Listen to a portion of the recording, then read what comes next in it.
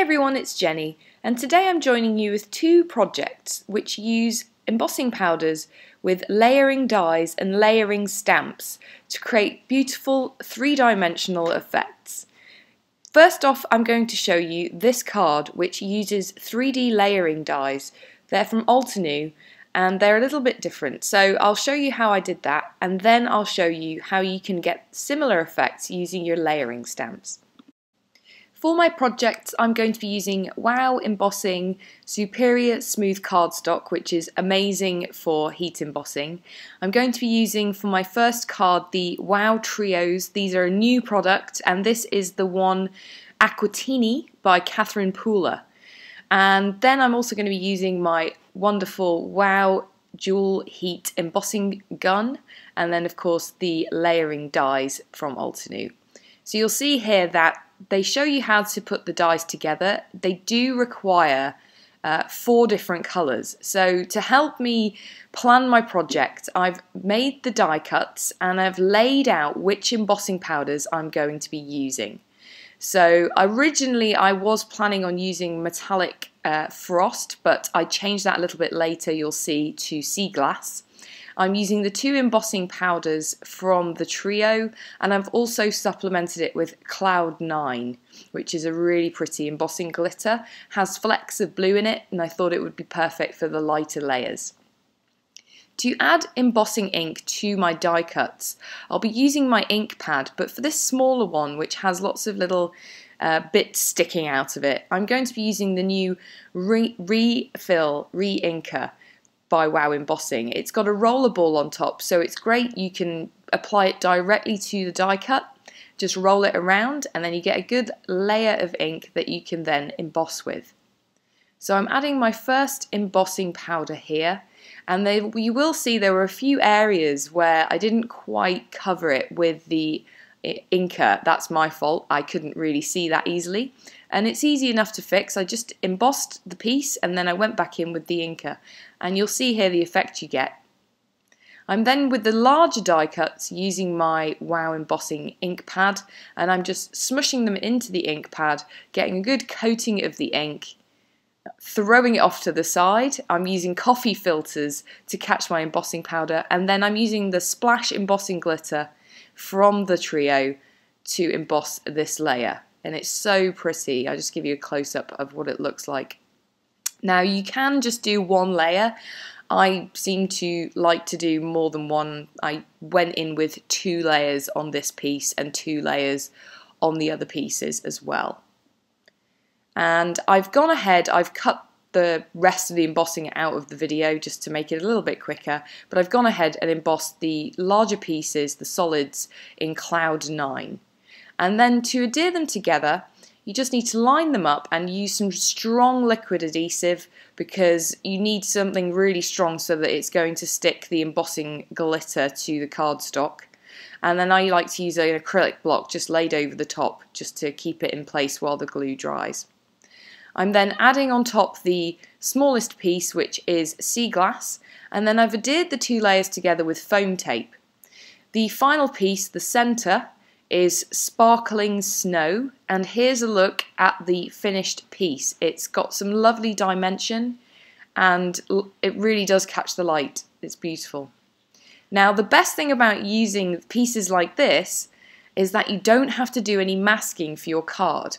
So you can use the piece, line it up on your panel of cardstock, line up the stamp, so I'm using Beautiful Day by Altenew, and then just remove the piece and you've got your stamp in the right place. I'm using my Misty Stamp Positioning tool here. You could of course use an acrylic block just as easy. And I wanted to keep the background quite light so that the die cut embossed piece really is the star of the show.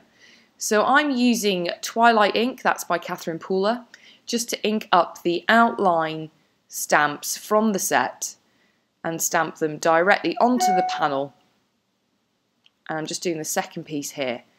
And it's so awesome that I don't have to do any masking. I'm using the bunch of florals down in the bottom corner to create a sort of triangular shape on my panel. And then what I'll do is take my strong adhesive again and directly add it to the centre of the card. Now, I had every intention of stamping the sentiment directly onto the background as well, which I did. However, I totally messed it up, but that's okay, we can fix it. I took a strip of Smoke and Mirrors cardstock by Catherine Pooler and heat embossed the sentiment in Wow Primary Opaque Bright White embossing powder, trimmed it out, popped it up on foam tape and hid the messy sentiment underneath. I finished it off with a few black splatters created with black ink smushed onto my ink pad and a little bit of water and some sparkling clear sequins. And that finishes the first card.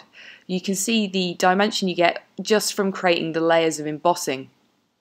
So for my second card, I'm using the same stamp set and I'm just going to use 3 of the layers. I'm not going to use the outline layer to create my image. I'm going to create almost the same layout again. I just wanted to show you the kind of how they compare. And I do really like this effect as well. When you're layering up the embossing ink, it does create a little dimension in its own right, even without using dyes. So I've inked up the first layer, which is the solid layer, with Wow Embossing ink, and I'm going to heat emboss this with Oyster Glintz. Oyster Glintz is possibly one of my favourite embossing powders. It's like a really pale cream, and if you hold it in the light, it has a really nice sheen to it, like all of the Glintz powders do. It is solid, semi-translucent, and it's pearly. It's really, really, really pretty. And because it's light, I thought that would be perfect for the first layer. So I've stamped it directly onto a panel of the Wow cardstock, which is trimmed down to 4 1/4 by 5 1/2. I didn't treat the panel with my powder tool the first time, and I was lucky, I didn't get any stray flecks. For the second and third layers, I highly recommend treating the embossed area with your powder tool before you ink up. And I'm now stamping down the second layer. Because that surface is going to be quite slick, you need to stamp down and up in a very firm motion. One version of this that I did try, I wiggled the block and it wiggles much easier because of the fact that the embossing powder is slick. It just makes it a little bit more challenging to stamp on. And I'm stamping this second layer in Mayan Glintz, which is a peachy pink colour. It's really pretty. And then I've treated it with my powder tool again, and I'm going in with the final third layer, and I'm going to emboss this one in the darkest colour. I'm using metallic copper, which really adds some contrast and depth to the image. And I really liked this trio of colours. They're not part of a trio, and this was one of the fun things with layering stamps. You need to find a light, a medium and a dark. A lot of the trios that Wow has, you'll be able to do that with. Even you could use glitter. And look at the dimension that you get. Because there's 3 layers of embossing powder, it raises up the surface of the image. It looks really cool. Now again, don't have to do any masking. I'm doing the exact same leaf again, inked up in Twilight ink, and I'm just stamping it directly over my embossed image. And I can come in, the embossing powder resists the ink, and I can just wipe it off. It's brilliant. I'm going to do this all the time. It's so much quicker. And I'm keeping a similar layout. I'm coming in with a bunch of flowers, and I'm adding a few of the extra little sprigs just with an acrylic block here and there. And I do go back in at the end and wipe off any of the Twilight ink that's laying on the surface of the embossing powder. Now I'm not going to add any splatters this time. I'm going to come in with the sentiment, and this time I'm going to stamp it directly onto the background panel, and I didn't mess it up, so I didn't have to fix this one. And as a little bit of extra on this one, I'm coming in with some Tattered Rose Distress ink. This is not the oxide. I wasn't quite sure whether the embossing powder would resist the oxide or not, and I didn't want to mess this up again. So I've come in with the Tattered Rose. I thought it was perfect combination with the Mayan Glintz, and I'm just stamping the second layer of the leaves over the top. I backed the panel onto a £110 white card base and added some sparkling clear sequins to finish. And that completes the card.